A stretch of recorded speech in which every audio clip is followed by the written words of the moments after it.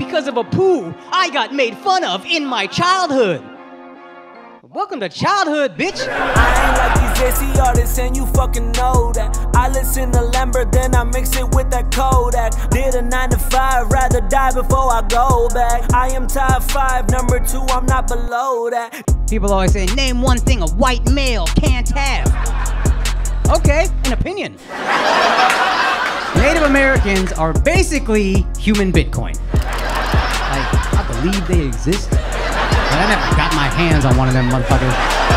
I am number 1 and fuck whoever don't acknowledge it. I will say, the first few weeks, I just thought Me Too was all of us talking about stuff we would also do to be in a movie.